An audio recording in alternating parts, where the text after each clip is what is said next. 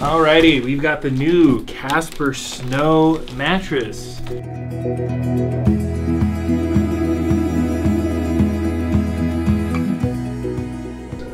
Let's open her up and we're gonna take a look. Now, I know I always say get someone to help you, but I'm a professional, as you can see.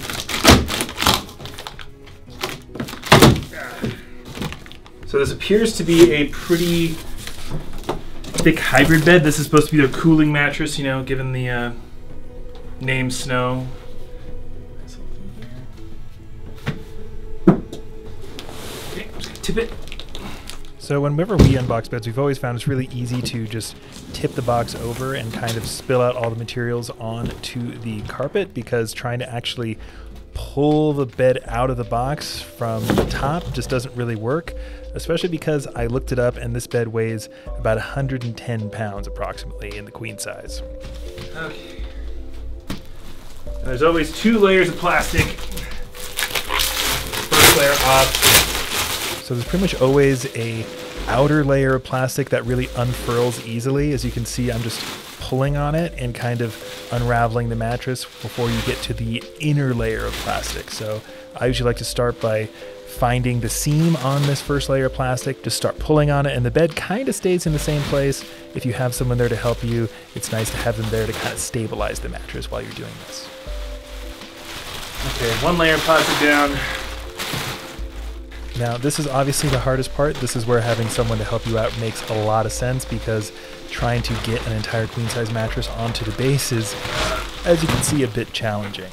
I was able to do it eventually, but having someone there to help you would make it a lot easier. The only reason I don't have someone helping me is because I need someone to run the camera. Yes, this is why I usually suggest 2 people. So now there's the second layer of plastic, which you have to carefully cut. You don't want to cut into the mattress.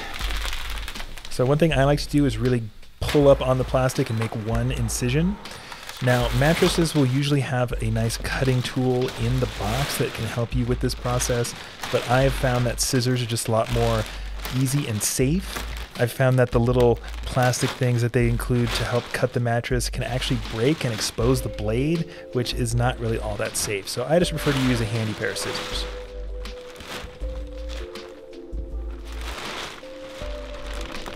See, this is what I mean when I say it can look a little weird right out of the box. Like it looks like the foams don't really fit the cover that well. It'll be fine in a couple hours, I'm sure. So this is what is commonly referred to as the off-gassing process. I've talked about it a lot in these videos.